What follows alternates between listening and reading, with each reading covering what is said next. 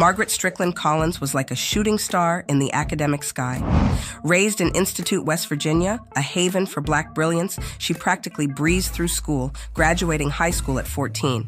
No wonder she was already tackling college while others were getting used to their lockers.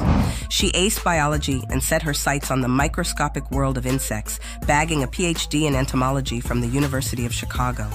Her love affair with termites became legendary, spending days knee-deep in research at the Smithsonian Institute, where her work is now immortalized. But that was just one wing of her brilliance. When the civil rights movement heated up, she didn't just stand by. She was behind the wheel, ferrying folks during the Tallahassee bus boycott. A scientific marvel and a force for change, Collins was the full package.